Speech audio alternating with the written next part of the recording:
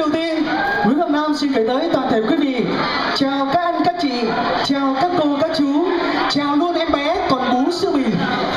Em chào học sinh từ cơ sở đến tới phổ thông. Em chào từ quý ông, chào thầm dòng quý bà. Rồi chào từ người già, chào sang người trẻ. Người nào chảnh chè, em đây không chào. Em chào từ hàng rào, em chào vào trong sân. Em lấn ra cửa sổ, em đổ ra cửa cái. Em chào thoải mái, em chào hả hê. Từ người đồng quê đến người thành thị. Em chào các anh, các chị có cặp có đôi. Còn anh chị nào còn chơi vơi thì em đây xin chào nốt à. Em phải chào như thế mới đủ tất cả quý vị đã đến đây hôm nay. Vâng, xin được thay mặt ban tổ chức hôm nay xin được gửi lời cảm ơn chân thành và nhiệt liệt chào mừng tất cả quý vị, những nhà hảo tâm, những nhà bảo trợ và những mạnh thường quân đã cùng đến trong buổi tối ngày hôm nay để cùng chung một tay giúp cho các em thiếu nhi tại bệnh viện Nhi đồng tại Vancouver của chúng ta. Và hôm nay cùng với cái ý nghĩa cao đẹp đó mà người tổ chức chương trình là anh Alton Hồ Lê đã ấp ủ cái dự định là làm một cái chương trình từ thiện như vậy để mà ủng hộ cho các em thiếu nhi tại Canada. Và với cái tấm lòng đó thì khi anh trình bày điều này với những ca sĩ của chương trình hôm nay, Vân Quang Long, Lâm Vũ, Hàn Thái Tú và Lưu Gia Bảo thì đều được các anh em ủng hộ nhiệt tình. Và chương trình hôm nay thì tất cả ca sĩ đến với chương trình không lấy một đồng nào quý vị, không lấy một đồng cát xê nào cả để ủng hộ tất cả cho quỹ của các em nhi đồng tại Canada.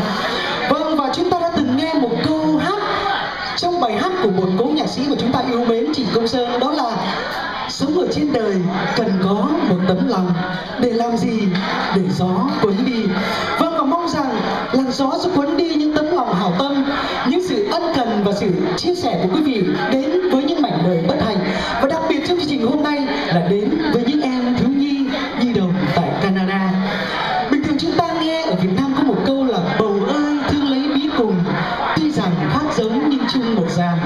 Chúng ta nghe rằng rất nhiều người Việt chúng ta ủng hộ cho nhau, rồi nghe rằng những người Mỹ trắng, những người da trắng ủng hộ cho người Việt chúng ta rất nhiều khi chúng ta mới chập chững qua Canada này.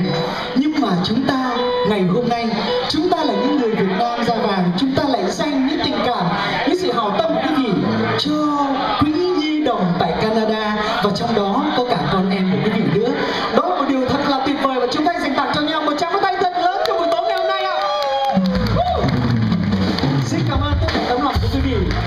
Và có lẽ không thể thiếu giờ phút này xin được mời lên sân khấu đó là anh Alton Hồ Lê, người đã tổ chức chương trình ngày hôm nay, và rất mong muốn rằng được nghe một vài lời phát biểu cũng như cảm nghĩ của anh trong chương trình hôm nay. Còn một tràng pháo tay cho anh Hồ Lê. Hello, Arthur Hồ Lê xin chào tất cả các bạn, các anh chị em và Don Davies, MP of NDP. Mục đích của chương trình ngày hôm nay chúng tôi không có để lên làm từ thiện, nhưng mà các anh em ở Việt Nam qua đây, anh em muốn làm một cái từ thiện đem về Việt Nam cho trẻ em mồ côi ở Việt Nam.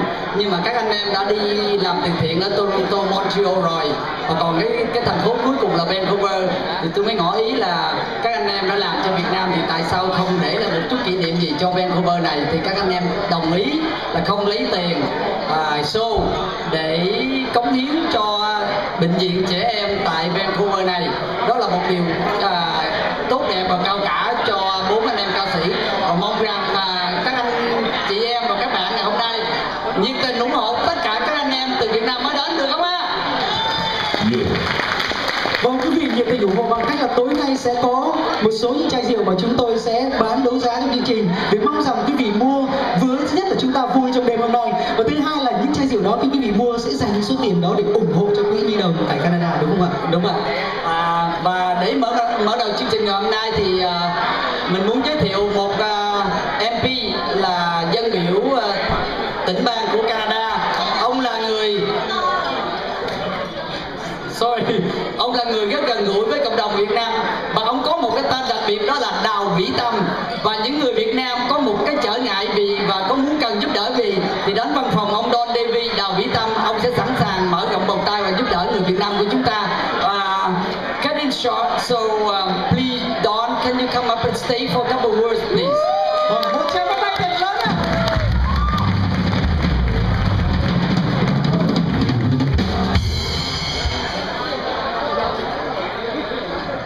Good evening, everyone. It's such a pleasure to be with you here tonight on this wonderful occasion, seeing so many beautiful women and handsome men, and to bring greetings from the Government of Canada and my party, the NDP.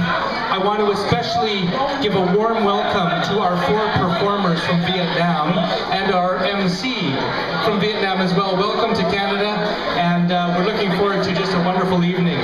I just want to say for a moment how special I feel to be with you here tonight. Arthur Lee has organized a wonderful benefit to honor the people in our community. And I also want to point out that Arthur has on his chest, come here Arthur, he's got a Queen's Jubilee medal. I was given 30 medals to give out in Vancouver Kingsway, and I was very proud to give one to Arthur to commemorate all of the hard work he does in our community, both in the Vietnamese community and the Canadian community at large.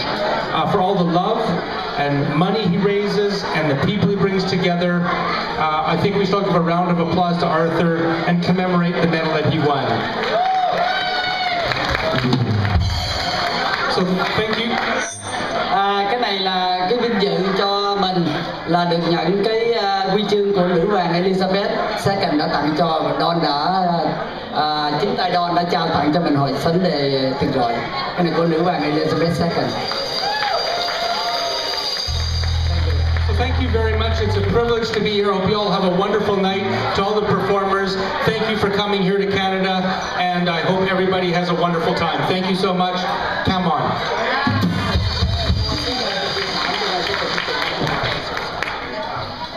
Long, can you come in? Vâng, xin mời tất cả các sĩ trong chương trình lên bước ra chào quý vị khán giả và chụp một tấm hình lưu niệm cùng với cả vị dân biểu của chúng ta. Xin mời. Xin quý vị một tràng bắt tay cho Vân Quang Long, Lưu Gia Bảo, Hàn Thái Tú và Lâm Vũ.